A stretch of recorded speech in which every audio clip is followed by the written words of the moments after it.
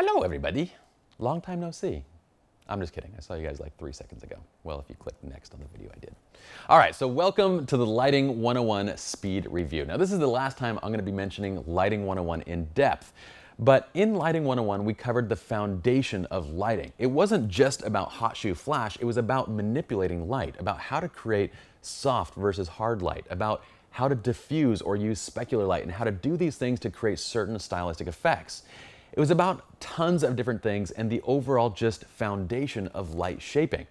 So before continuing with this course, I want to make sure that you all have a basic understanding of, well, these topics. And if you don't, guess what? We can't cover them here because otherwise, well, first of all, we already covered them. Why would we want to repeat the material anyway? But we can't cover them here because if we did, this course would be like another 8 hours in length and it would be Lighting 101. So I'm going to say this. Those of you that have watched Lighting 101, just make sure that you have a basic understanding of these topics. Otherwise, if there's anything here that we reference that you don't really know, if there's anything that sounds unfamiliar, go back and re-watch that piece on Lighting 101. And for those of you that are smarty pantses that think, I don't need Lighting 101, well, first of all, shame on you, because Lighting 101 was fantastic, and we taught you how to do amazing things with just a hot shoe flash, which, believe me, will come in handy in your career as a photographer. But regardless, for those of you that haven't watched Lighting 101, then just be sure that you are intimately familiar with all these topics here, because otherwise we're going to be going at a speed and a pace that's going to be really difficult to follow. Now, that's not to say that we're not going to be talking through each of the scenes and talking through all the techniques here, but we're not going to be going through and talking deeply on things like temperature, color temperatures, and corrective temperature versus stylistic temperatures and that kind of stuff. So without further ado, let's go ahead and just look at some of the key components of Lighting 101 and what you should know.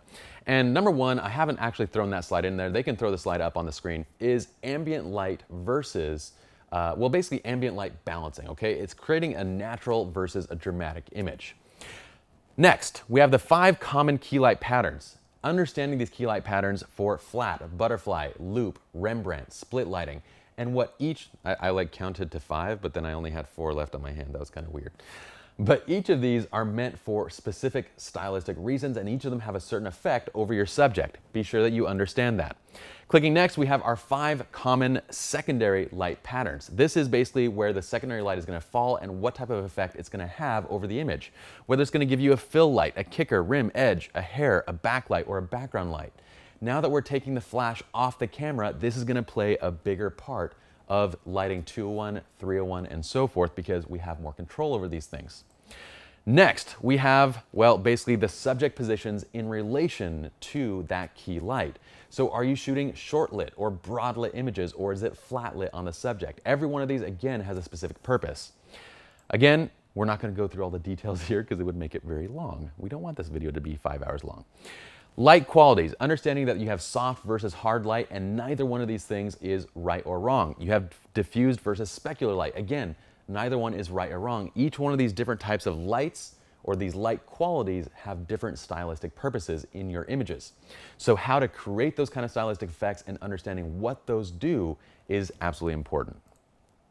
Okay, next, HSS versus ND filters. Well, if that topic itself threw you off, you need to go back to 101 because this is all about sync speeds, okay? So high speed sync versus using a neutral density filter. This is basically all about controlling because basic types of radio triggers are limited, or basically flashes are limited to a certain sync speed, which is relating to your shutter speed on your camera. And that's 1/200th of a second. So if you need to go above that, you either need to use a neutral density filter to cut down the amount of light, or you need high speed sync on a full featured flash. And that, again, we talk about in depth inside of Lighting 101. All right, let's go on to the next one. We have the inverse square law. This is all about understanding how light falls off in a scene. How basically based on that light position, the fall off is going to be much more dramatic than you possibly think it is because light's falling off at a rate that's exponential, not at simply, well, a rate that you might think, oh, twice the distance equals half the amount of light. That's not the way it works. Okay, so inverse square law is about understanding that principle and how to light large groups, which we're going to be talking about in depth here. All right. Let's go into corrective white balance. This is all about correcting that flash white balance to match the ambient light of a particular scene. But we also have stylistic white balance, basically, where we are using white balance to create certain types of effects. So let's go on to that slide. Let's see, there we go.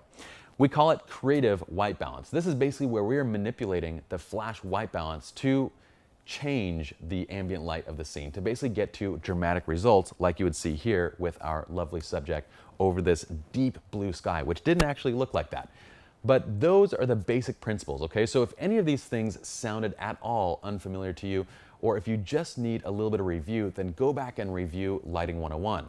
If you haven't watched Lighting 101 before starting this course, I'd highly recommend that you guys watch it. Otherwise, just make sure that you know these topics in depth because we're gonna be going pretty quick from here. We have a lot of stuff to cover, and this course, well, we wanna dive into the nitty-gritty and not cover stuff that we've already covered. All right, so welcome to Lighting 201. Let's go ahead and move to the next video now.